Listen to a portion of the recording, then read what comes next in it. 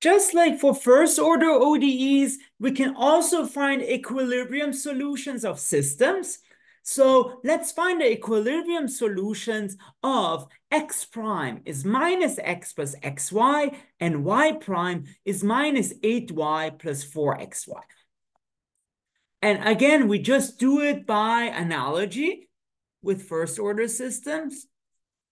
So if you remember, again, from the beginning of the course, to find the equilibrium solutions,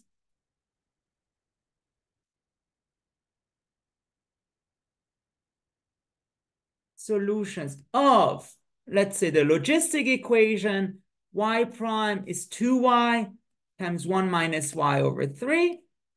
We just set y prime equals it. So in other words, this 2y times 1 minus y over 3, we set that equal to 0.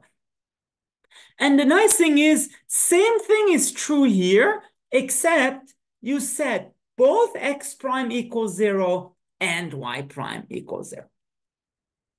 Here, set x prime equals 0 and y prime equals 0. And that's because equilibrium solutions don't move. So it won't move in the x direction and it won't move in the y direction. Which in this case, if you set x prime and y prime 0, then you get a system of two equations, minus x plus xy equals 0 and minus 8y plus 4xy equals 0.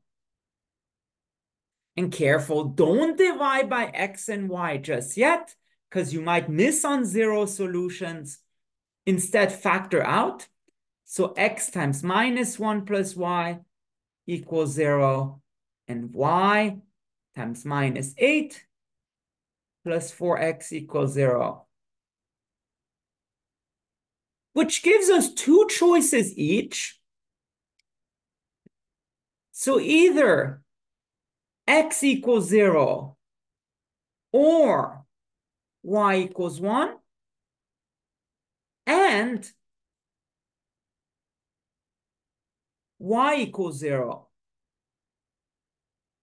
or, so minus 8 plus 4x equals 0, so x equals 2. And the way you have to think about this is, we have two choices for the first category, two for the second one.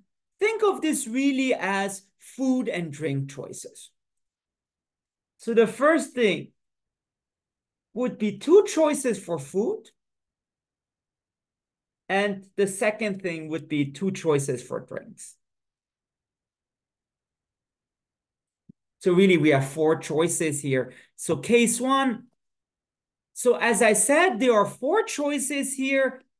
One is x equals 0 and y equals 0. I mean, food 1 and drink 1. That would give you the 0.00.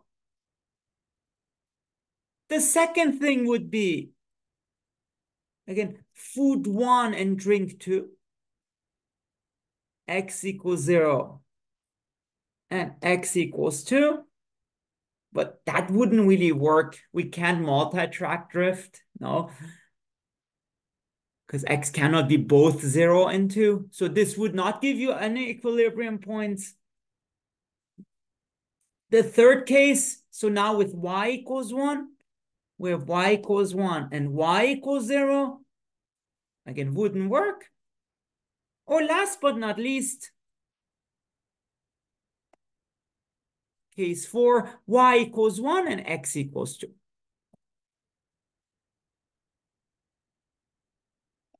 X equals 2, which would give you the equilibrium point 2, 1. Again, careful, because x comes first and then y. And so the answer is, there are two equilibrium solutions, or more precisely, equilibrium points, 0, 0, and 2, 1. And really, the interpretation is solutions starting at those points stay at those points. So interpretation, solutions. Starting at 2, 1, stay at 2. At 2.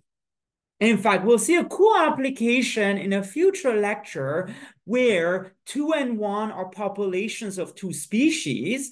And what this means in that case is if the populations start at 2 and 1, then they will neither increase nor decrease. They will just stay at there.